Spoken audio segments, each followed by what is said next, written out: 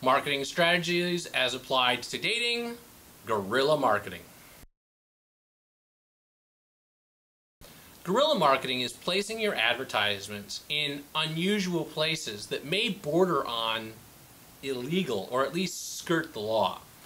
Most often we see these in the form of sidewalk marketing or some of the flyer marketing that goes on. So the example as applied to dating would be Brandon goes into the ladies' room stalls, or pays somebody to, and carves into the stall door. For a great time, call Brandon Wirtz, he's great in bed, and my phone number. The girl goes into the bathroom, sees the number, calls me, and we live happily ever after. As far as guerrilla marketing works, the odd place that it is often spurs interest. And so you might call the phone number written on the bathroom stall just to see who answers, not because you're actually interested in the product. Or later when you hear the name, you may remember that you just saw this thing.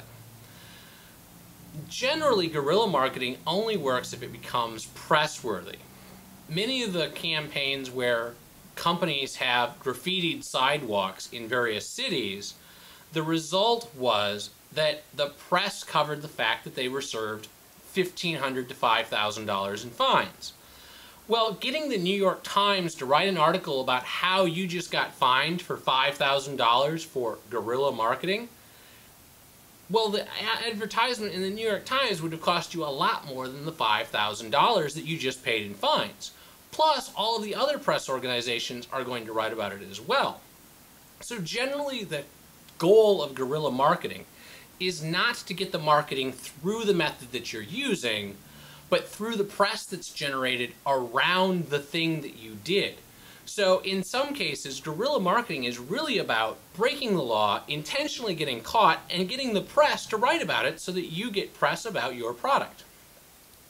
This is horribly convoluted. It's very high risk. If it doesn't go well, you can have a huge black eye. But if you're selling a product like a video game, Grand Theft Auto, it can be huge free marketing.